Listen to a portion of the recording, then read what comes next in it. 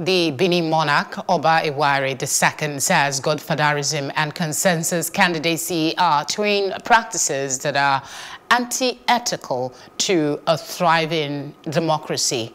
The monarch, who decried how Godfatherism and consensus candidate have negatively affected the political fortunes of the state, said the two vices must end for the state to progress politically and economically.